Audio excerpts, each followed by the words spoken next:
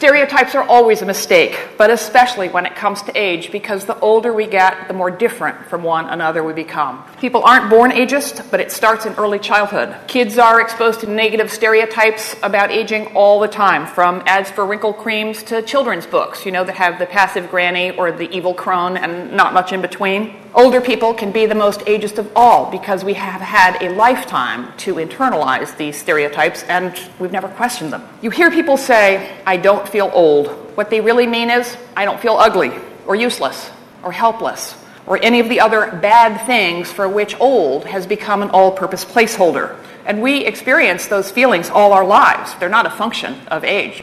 What kind of a world do we want to grow old in? And for our children and grandchildren, who may well live to be 100, to inherit. If marriage equality is here to stay, why not age equality? If gay pride has gone mainstream, why not age pride? Longevity is here to stay. Everyone is aging. It's time to end ageism, and it's time for a radical aging movement.